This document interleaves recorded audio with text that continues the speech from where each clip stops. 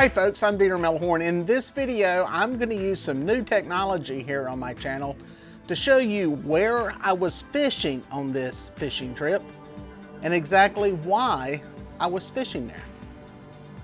Now on this particular trip, I was out early in the morning. I had some light winds out of the east.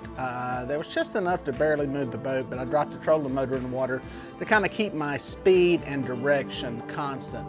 And I was dragging over an area that is basically a big flat and just trying to look to see if there were any catfish in the area.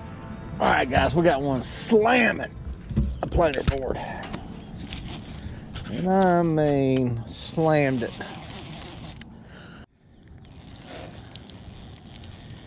Working this feller up here. We will see.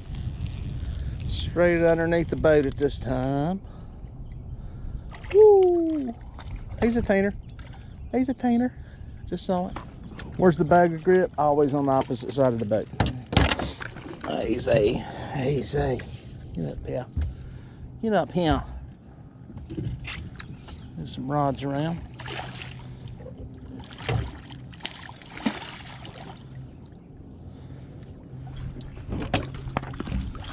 Good fish. Good fish start the morning with. Oh yeah. That's what you want right there. That's what you want. Good old fish. Little piece of cut bait. Oh yeah. Almost 20. Okay.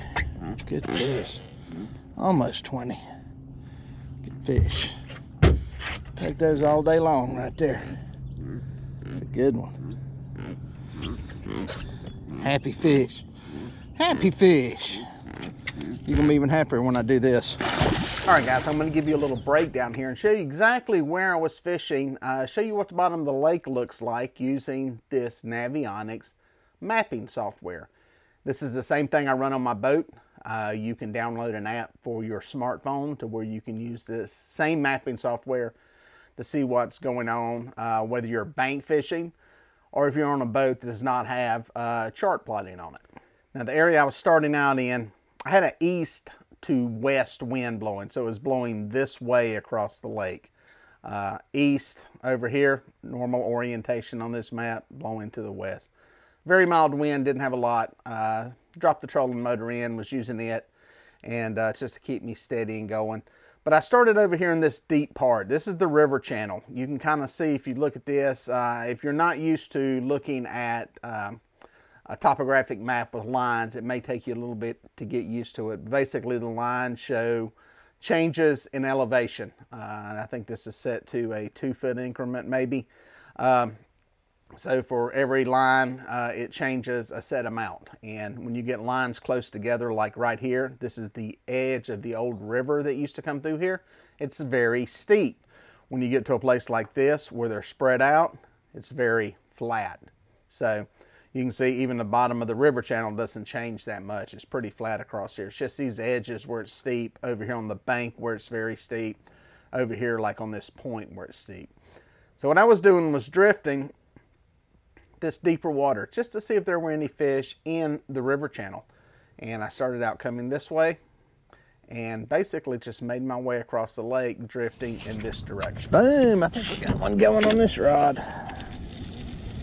I'm out into the river channel now. Came off of this little flat next to it. Came out here in deeper water just to see if there's anything in here. I got a small fish. I've got 6 rods out dragging the bottom on Santee rigs, and then I've got 2 lines suspended underneath the boat, about 12, 16 feet. I'm seeing some stuff middle of the water column. I think they may be carp, but they're pretty sizable. So I'm putting some baits down there. Come on, little fella. I want to get you in the boat, so I'm going to nurse you. You feel like a channel. Shaking that head like a channel cat. It is a channel cat. Mr. Channel Cat. AC, simmer down. Simmer down, boss man. Nice little channel cat. Their belly's full. Good old belly. Get him off my hand. What did he hit? He was on a little bitty piece of brim. I've had no luck with big baits lately. I've got a couple out today. Fished the past 2 days. Trying to think if we've caught a fish on a bigger bait. Just a little bitty brim head out there on a 5/0 hook. Caught a 58, little bitty piece of bait as big as my thumb. And had a guy trip yesterday, had a guy catch a 49. Little strip as big as my thumb. On a rod right next to a whole crappie. Well, as I was drifting across here, I was coming across this deep water. I was starting to make my way up here. I was going to come across this underwater point where this other deep ditch comes in. So I've got some changes here in elevation. I've got this point, changes here. I was kind of hopeful that, man, I'm going to get it right on this area. I may catch some fish. Well, it didn't turn out that way. There was not exactly any fish hanging in here. It wasn't until I got over in this area that I started getting bit again. Pow. I just had one come off on the planer board. And I was just resetting it. That's it over my shoulder, sitting there swinging. And this rod went off. Bite is not exactly on fire today, but I'm catching fish. We got an inflow of some muddy water from some rain a couple of days ago. So this water's a little bit stained. It's not exactly clear, but I'm still dragging it. I still think I can catch fish in here. Normally I like to anchor up in muddy water, but I drag it. We're getting bit. I don't think the bite's going to be on fire. Doing what I'm doing. I'm kind of looking for a better fish. So we will see. This is not the big one I'm looking for, but it's not Channel Cat City either. So, lose reel, aftermarket power handle, slime cat rod, Andy monofilament. That's the tackle breakdown. Work him over to the side of the boat here. It's a good blue, an angry blue. I don't want to be in the boat.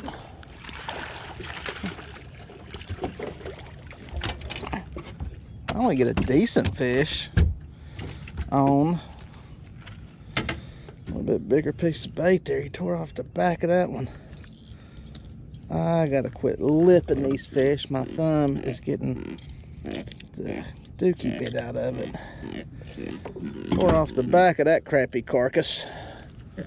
There we go. Blue. The future. Back alive. There you go. That's 3 in the boat. Just dragging a flat now. Come across an area where 2 rivers come together. No real bites in there. So I'm going to keep dragging down through here and see what's on this flat. Now what happened was I was drifting up onto what I call a flat. This big area through here is relatively, there's not much change in elevation from here at the river channel all the way over here to the bank. If you look, these contour lines are very far apart. That means there's very subtle changes. All this area over here that you would think that I would normally look at and go, wow, there's got to be fish around this structure, tight lines, you know, lots of fish. Wasn't happening. It wasn't until I got up in here in this flat that I started getting bit and started putting some fish in the boat. Got one on the slime cat rod. We're slowly plucking some fish out of the water here. No monsters. I've come out of the rain that's come in. There's a debris field down here where it's dumped in. And now I'm out of the dingier water and something a little more clear. Not muddy, not clear. Just more clear than muddy. Got a little one eating here. See if we can find one big one. It's the Channel Cat. Pow! Pop loose into the bilge. Found him. There he is. Little Channel Cat. It's about 4. We're gonna see if we can get on a big one. It's not an on fire big fish bite, so I'm kind of hopeful that there's some big fish in here, or is that an on fire small fish bite. I generally, when I'm looking for big fish, if I can find an area that I'm not getting hammered with small fish, I usually do better. So kind of scattered the whole bite period. So keep dragging, see if we can find one. Now, if you look at the bigger picture here, you can see why this is such a good drift to make with this wind that I had. I could start over here in deep water, come across, hit some points, some steep structure underwater there, and then come up onto a flat. So I had pretty much everything I could fish outside of being right on the bank. And this is a good area, and it proved on this particular day that it was a good strategy because this flat was holding fish. Now, why is that? I don't know, to be perfectly honest. Like I said, we caught a couple over toward the river channel, but we started catching them more and more on this flat. Were fish just all over the place out through here? I think so. I think that's what it was. I think there was fish pretty much. There was a few in the river channel, a few on the ledges, a few out on the flats. This flat was just a big area. It was a nice straight drift, and that's why I chose to drag across here. We got one going on this planer.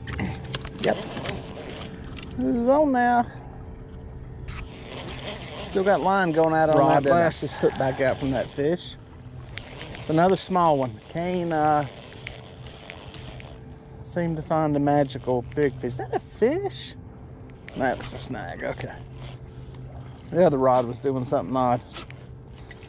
I'm going to pull this planer off of here for ease of operation. This is a small fish, and well, I can just do that. Again, guys, this is not something, probably better popping the clip unless you're got a little experience keeping these lines tight. But you can lose a fish doing this. So this one you absolutely have to get to the boat. You can do that, but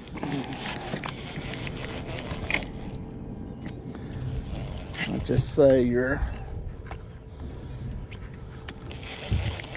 can lose them easily is what I'm getting at. Popping those planer boards off. You're better off popping the clip, but we're not fishing a tournament. It's not that critical that we get one in the boat. This is just another channel cat, feisty channel cat. Apparently working this mud and debris line down through here is what it looks like. I've got several channel cats now. There's this inflow with this debris. They're in here. Fun to catch, but not big ones. Now, were there any areas that were producing more fish than others out here? Well, I would say the center of this flat seemed to hold more fish. The edges around the river channel, not so much. Really didn't catch anything. And you'd think those would be hot areas for catching fish anytime you have that steep structure. But it was really just across this flat. Are there mussels out there? Who knows? Were shad moving through there? Did mark a few schools of shad. Some of this stuff was redistributing after the spawn, so that could be what it was. But again, it's a great way to just cover water on a big flat like this. Would it work anchoring? Possibly so. You can anchor out here. You're kind of just taking a stab into the dark, though, if you do that, because there's a whole lot of nothing really all that defined. I think if I was doing that, I'd be up here on some of these points, maybe some of these little places like this that have a whole lot of up and down if I wanted to anchor somewhere around here. That would be me, my take on it. Who knows? I like being able to drift, and I think if you're going to catch catfish consistently from a boat, you need to learn how to drift and how to move those baits through the water. It's got to be a little bitty fish. I'm going to nurse this one in. It's probably a channel cat. Just reeled on this one and it popped off, and biting on it again. Small fish. I'm going to walleye fish this one in. It's my rebuilt Abu Garcia 6500 C3. I completely tore it apart. Rebuilt it, cleaned it. It was squealing. It needed a doctor. If you don't clean your reels yourself, you want somebody to do it, Pipeline Tackle. Check them out on Facebook. Pipeline Tackle, just like a gas pipeline. They're a real pipeline for fixing stuff. Good guys, do good stuff. I've got a video up with them. Another channel, I'm starting to lose confidence in getting on the big fish here. I'm getting into a lot of channel catfish. Now, one of the other cool things about drifting on one of these big flats is it's a great place to put out planer boards. Due to the lack of real rough bottom structure, you don't get hung up a lot, so you can really put out a lot of planer boards and cover a lot of water. You know, normally I'm running 1 or 2 per side. Here you can run 3 per side. You could go from covering 60 feet to 100 feet of water very easily. And it's a very good tactic to cover water. And on this particular day, I was getting a lot of fish on those planer boards. Let's see, so one on the planer board. Today is planer board city for bites. I'm not sure what's up with that. These fish must not like my boat today. It must smell. Planer board day. It's funny. Some days you kill them on the boards. Some days you don't. Today it's all planer boards. Let's see if I can get this board off of here. Make my life easier.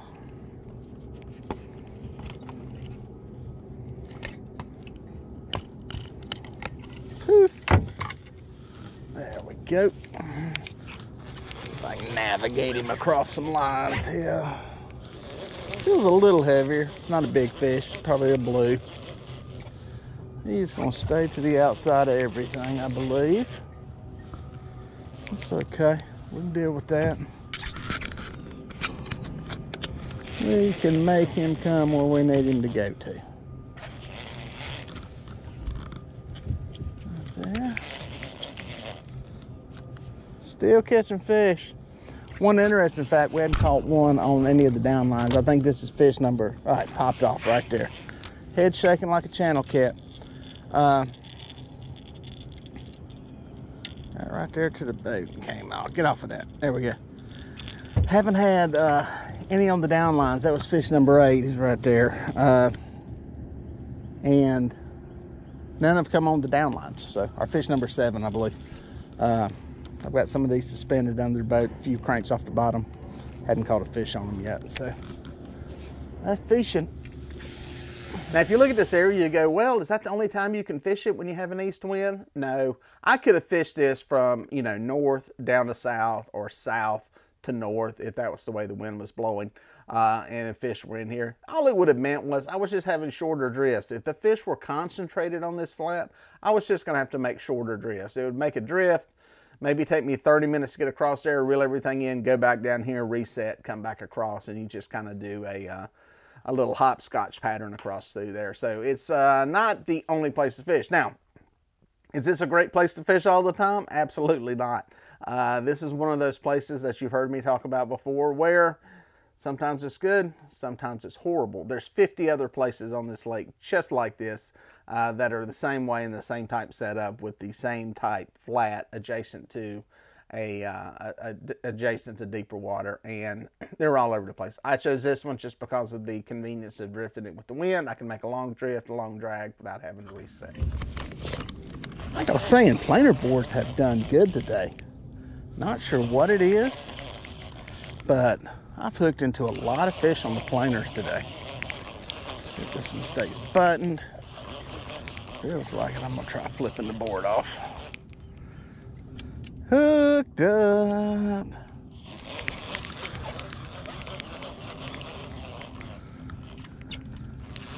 Hooked up. Let's see which way he's gonna go to the inside of this line. Yeah, gonna come straight up the back of the boat. Nice easy landing here. Fish number 9. I'm easy. Easy, simmer down here. Whoa, there he goes. He's fired up. It's a fired up fish. He's not super huge. He looks like a teener, but he's very, very aggressive. Yep, nice teener sized fish.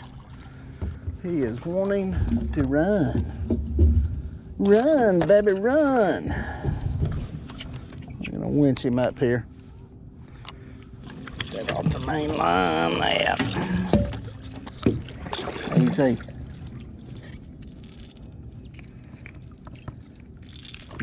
There we go. Poof. Poof. Little belly. It's an eater. He's eating. Good fish there. What's he gonna be? Yeah, 13 pounds. Easy. Calm down. Don't make a mess.